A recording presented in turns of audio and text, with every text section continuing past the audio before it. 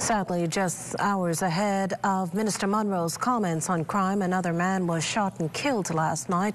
The victim, a 21-year-old male resident of Kennedy Subdivision. Police Press Liaison Officer Chief Superintendent Crystalyn Skipping says the police were alerted to the incident via shot spotter technology that picked up gunshots being fired in the area of Lily Way just before 11 p.m.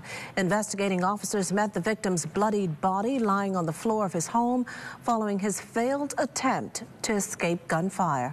He died on the scene. Those who may have any information regarding this incident, we would like for you to reach out to the Criminal Investigations Department or the Southeastern Division, that's your East Street South Police Station, or even the Urban Renewal Centers to provide any information that you may have regarding this latest homicide. This incident in this particular community tonight is most unfortunate because this is a very quiet community. This community we don't come to.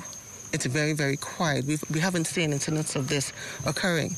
And so we're definitely going to beef up our patrols in this particular community as well. She added that police have increased their visibility on the streets.